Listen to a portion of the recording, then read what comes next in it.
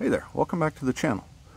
I'm about to start pulling apart this 360 LA, and I got the manifold off and I noticed it's got these holes here, and I decided, maybe some of the guys that are younger that haven't been in this hobby for terribly long haven't seen this before. What exactly are these holes? Well, these are an emissions control thing that came out in the mid to late 70s called AIR, or air injection. I don't remember what the R stands for, but regardless, it's commonly called a smog pump system. And as is typical on this motor, it's been removed as much as can be removed without doing anything really modifying the engine. What you'll see is they'll have a pump up here, which is called the smog pump.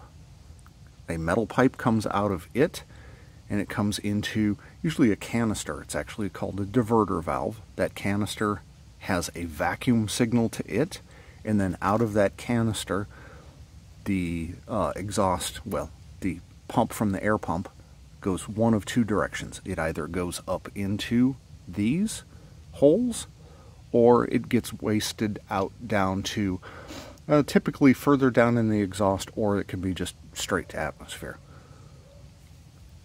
The idea is when there's vacuum that is low, so under acceleration, it'll inject air here, and that air mixes with the hot combustion gases coming out of the exhaust, and it re-burns any hydrocarbons that didn't burn as they were in the combustion chamber. So basically, you get a flame front in the combustion chamber, unburnt hydrocarbons come out, and they're still super hot.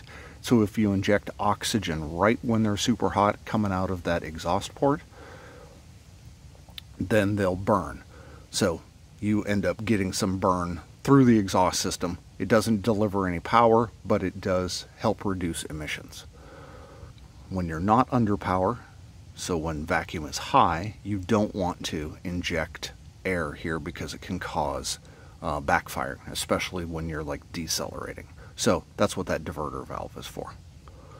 On some GMs, at least I think it's GMs, I've seen that the pipe system that comes here basically comes to a manifold itself, and then it's got a tube that runs to each one of these exhaust ports. Mopar went for a different option instead of that.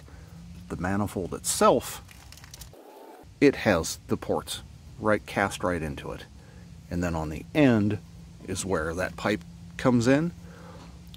Real commonly, since the smog pump was removed on this, they also just smashed this closed. They basically broke it off and smashed it over so that exhaust going through here doesn't come out.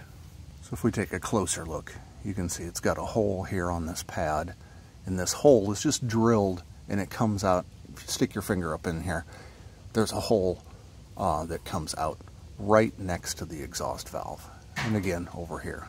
So it's kind of angle drilled up in straight through to here. Heads that are earlier, pre-smog, basically they just don't have this. There was a period of time where there was this boss and it wasn't drilled, and then even earlier than that, this basically the casting doesn't come down quite this far. That's all there is to it. Thanks for watching.